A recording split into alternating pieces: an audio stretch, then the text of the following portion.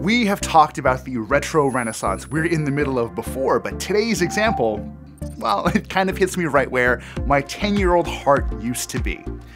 After being leaked earlier this month, we now officially know that a Pokemon-themed Tamagotchi is set to drop in Japan on January 26th for the equivalent of about $20 US.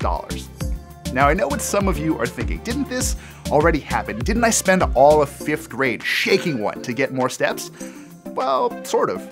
In order to keep Pokemon hype high between the Generation 1 and Generation 2 games, Nintendo greenlit the tiny yellow Pocket Pikachu, which itself begat a gold and silver themed sequel a few years later, and then after that was the Pokewalker, and it was a whole thing.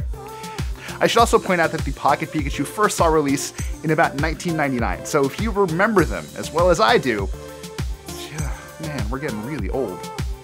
Anyway, this new Eevee-focused model is a full-blown Tamagotchi-branded pocket pet based on the relatively recent Nano model, so you're actually meant to raise this adorable little guy.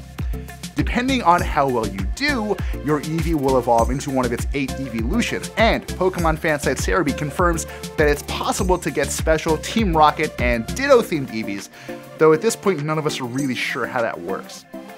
Now, the fact that this is an honest-to-goodness Tamagotchi Pokemon Company collaboration feels just like a perfect crystallization of late 90s playground nostalgia.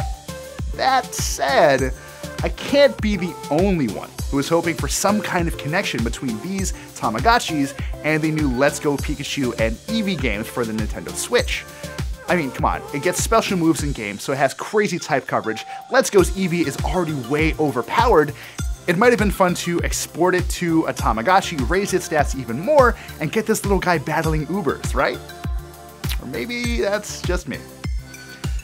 Actually, before we go, I just wanted to say on behalf of all of us here at Engadget and everyone who puts Engadget Today together that we're thankful for you. We're not going to be putting out episodes tomorrow or the day after because of Thanksgiving, but we're really grateful for your support, and we'll be back next week with more Engadget Today.